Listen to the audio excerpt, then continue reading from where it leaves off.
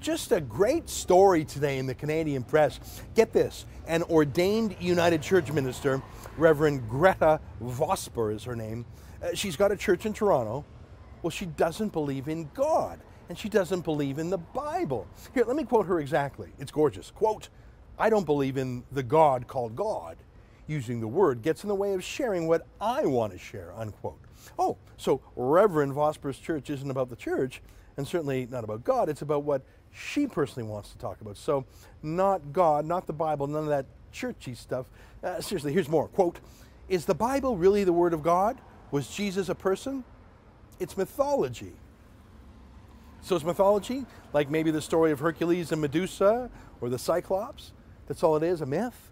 So why does she insist on being called a reverend? I mean, the word obviously comes from revere, to hold up as sacred or holy. But see, that's the thing. She doesn't think Jesus or the Bible or God are the center of things. She's the center of things. She's the Holy One. She decides what she wants to share.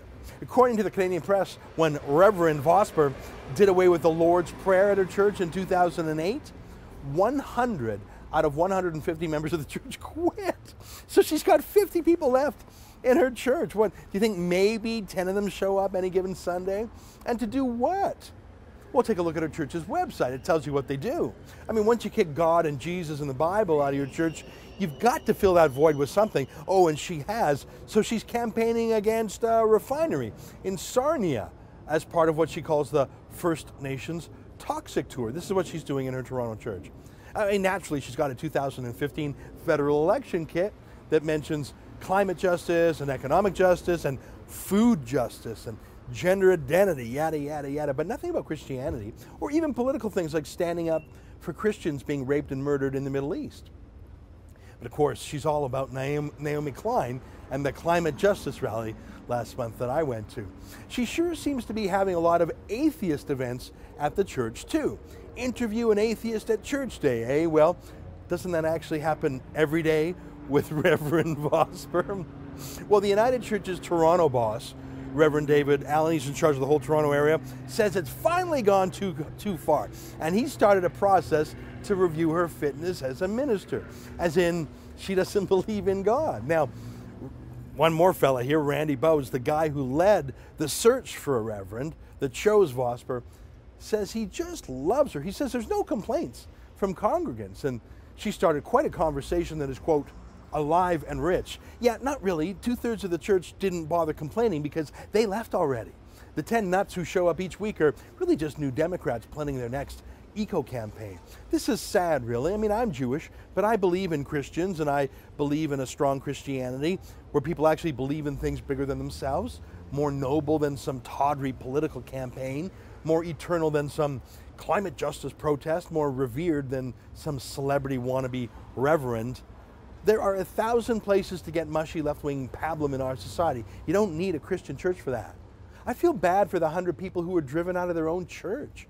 I wonder how many of them go to another church. I bet most of them don't. I mean, if that's your neighborhood church that's been there for decades and you're in the United Church, are you really going to drive all over town to another place, try and make new friends? Probably not. I'm guessing the average age of the folks who walked out was 60 or 70 years old anyways. I mean, the church isn't just dying. It's being killed. It's killing itself.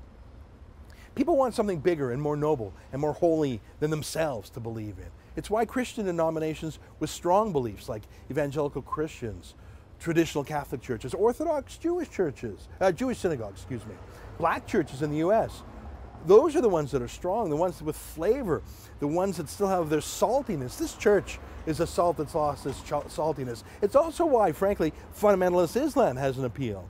Throughout Europe, dying liberal churches go empty, and more than a few have actually been purchased and turned into Muslim mosques.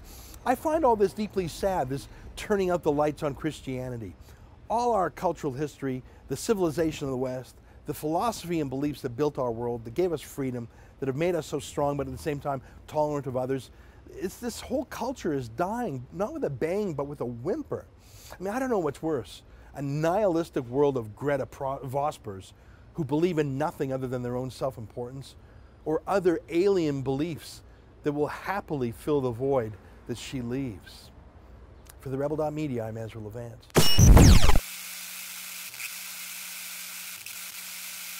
Bye.